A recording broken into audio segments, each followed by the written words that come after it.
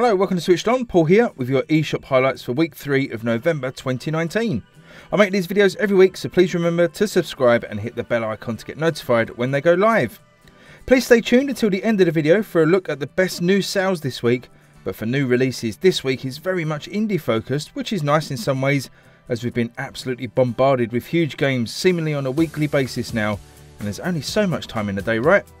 So it's going to be nice to have a few smaller size games to pick from to split your gaming time away from Pokemon, Luigi's Mansion, The Witcher, Overwatch, Dragon Quest. First up this week is a return to a classic from my childhood, and that's Bobble with this Switch exclusive Bobble 4 Friends, which is kind of a reboot of the original format released in 1986. The game sees you play as either of the original dinosaurs Bub and Bob, and as the title may suggest, Bobble 4 now supports up to 4 players at any time, though this is only for local play.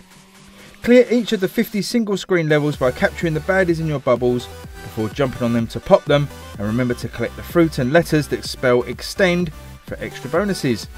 Beating the game unlocks an additional hard mode, and rather brilliantly the full 100 level original game is also included here too. One for the hardcore arcade fans when this arrives on Tuesday the 19th. Children of Morta is another hotly anticipated roguelike pixel art indie game, of which there are many of these on the Switch, but this one looks like it could be heading into the top tier of that genre. I was delighted to get a review code for this game as I've been eager to get my hands on it, and I was really happy how it feels to play. Something more akin to a roguelike Diablo 3 with plenty of depth.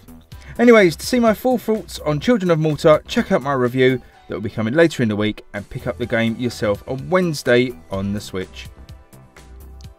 Next up is a video game based on a TV show, and neither of those I've been able to check out unfortunately, but the game is looking really nice and it's from the great guys at Curve Digital, so I felt I really wanted to include it.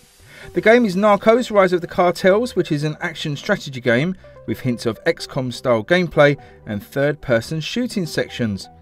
One nice touch here is the option to side with the cartel or the DEA, which should give the game some decent replay value, and I may try to get hold of this one and have a little play of it on the channel.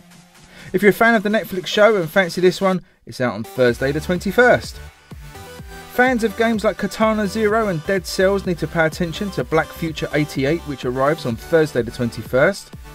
In this roguelike 2D action shooter set in 1988, you have 18 minutes to climb the procedurally generated tower, take out all the bad guys and kill the architect. Fantastic 80s stylings here, particularly the synth music, and luckily for me it's another game I'll be able to bring you a review of later this week. Check that one out on Thursday for all my thoughts.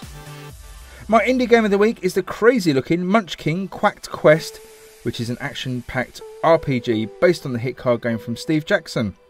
Instead of just recreating the digital version of that card game, which to be fair does already exist, this new game on the Switch sees you traverse the dungeons from the Munchkin universe, either alone or with up to 3 buddies. Fight off fancy monsters with the aim of rescuing the golden duck on each level. Looks like a great sense of humour with this one, and I like the sound of the co-op play where at some point you do have to turn on your team as there can only be one winner. I'm still awaiting a review code for this one, but absolutely looks like a load of fun and is out on the store tomorrow the 19th of November. Okay, I'm shaking up the sales portion of the video this week and we'll run through a few of my picks to close out the episode. And with that I just want to say thanks for watching, please subscribe and like the video, and let me know below if you're buying any of the games featured this week. Now all you need to do is sit back, relax and enjoy the pick of this week's sales. See you later guys.